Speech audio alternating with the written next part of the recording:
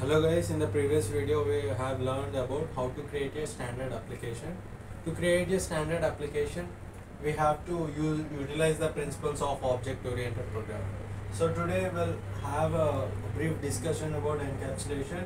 So encapsulation is the principle which belongs to object-oriented programming.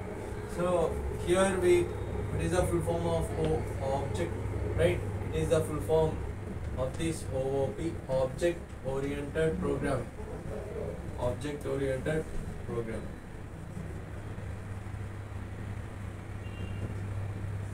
So when it comes to object, what is an object? An object is actually a memory block.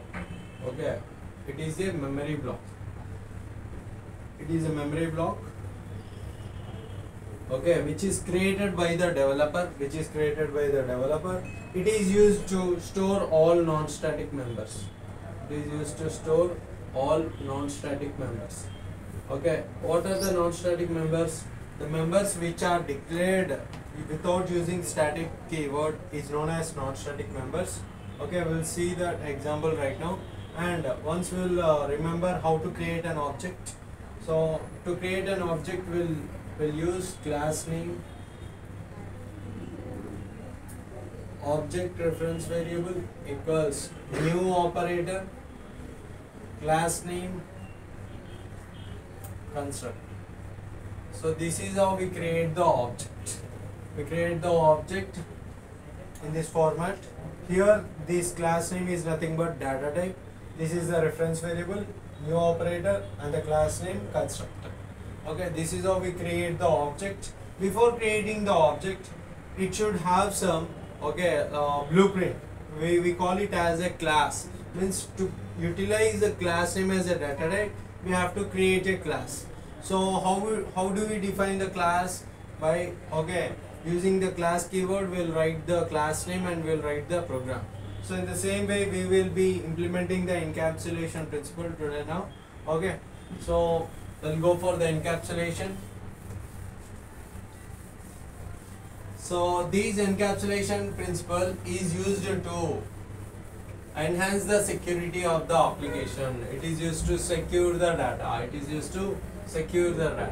So in order to secure the data, it should be hidden from the other users or from other particular section. Okay, to hide the data, encapsulation is used to hide the data, the simple data like password, account number, all those things. To hide the data, first we have to know data is very simple. Data will be stored in simple variables. Okay, so we can understand that data will be stored in simple variables. Right? So here we have to understand, to hide the data we have to declare the variables as private.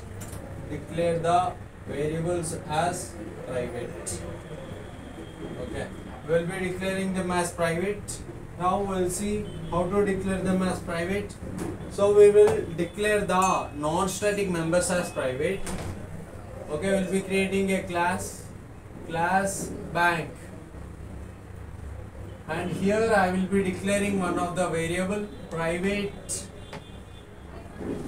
string password.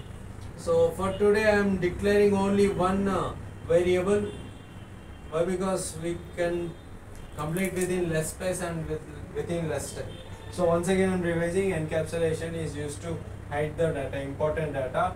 Data will be stored in the simple variables as declared as private, so that data inside the variable will be secured. So we are declaring them as private, the variables, and then we are writing the program. Now this variable is declared as private. Whenever it is declared as private, in a main method class it is not visible. Inside the main method class, okay, we will be having main method. In this class it is not visible. It will not be visible because it is declared as private. In order to access this variable, we will be writing getters and setters.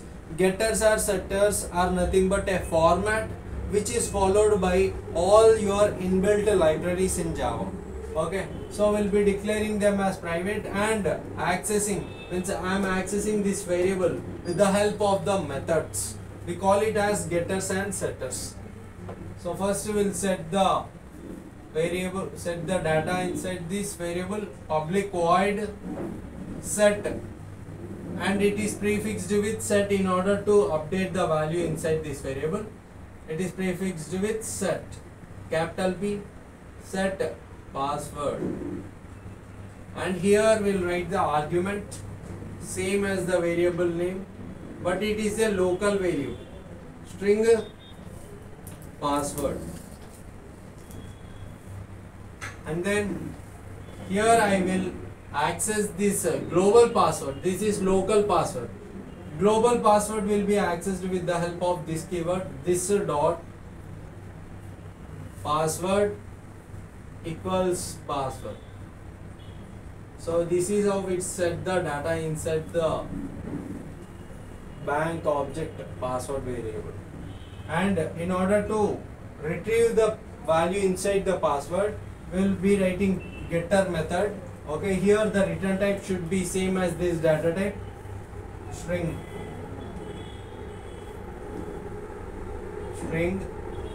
get password, and here we'll be using a return keyword in order to get the password, return password.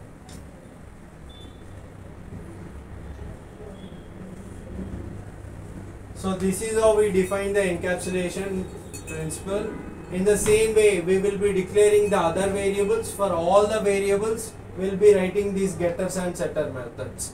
Means for every variable, there will be two methods in order to access that variable. Means I can either update the value or I can get the value inside this variable. This is how we implement the encapsulation principle, and we will be accessing this object by creating the bank object, bank b equals to new of bank constructor, and b dot I am setting the value inside the bank object, b dot set password. I am accessing this method to update the value inside the bank object, sk369. I am keeping some value inside the bank object. So whenever the bank object is created like this, so when we are calling set password method, so inside the password variable which is declared as private will be initialized with sk369. Okay, this is how the value will be stored with the help of set password method. Actually it is not variable, it is a method. We will be passing like this. Sorry, I have written wrong.